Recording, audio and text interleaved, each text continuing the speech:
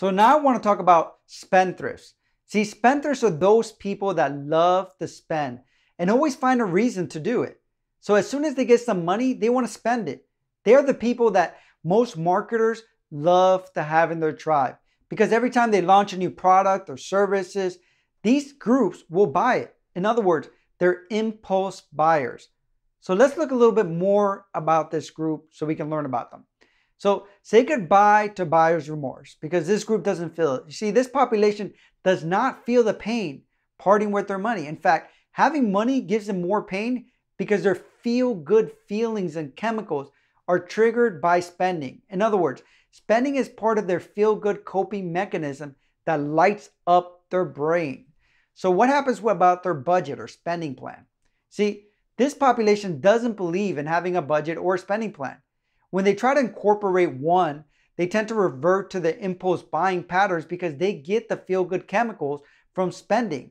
So it may be very challenging for them to keep up with their budget. Therefore, their ability to control themselves in this regard is very limited to what they have available to spend.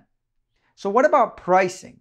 See, this population is more inclined to buy at higher prices and may be blinded by their need to spend.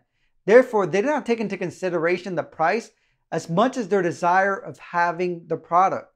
Their main driving force is their emotions. Unlike others, they would compare their value to price. They may derive value from the actual price because they find the higher cost exhilarating. And again, they attach that of what worth depending on the price of what you're selling. So you might think about selling to spendthrifts. So as you can tell by now, this population is not a hard sell. So I want to go over some pointers. Keep in mind that they're triggered by emotions and how something makes them feel. So data and analytics are relevant for the most part. So using things as images can be a powerful emotional tool and are important for this population.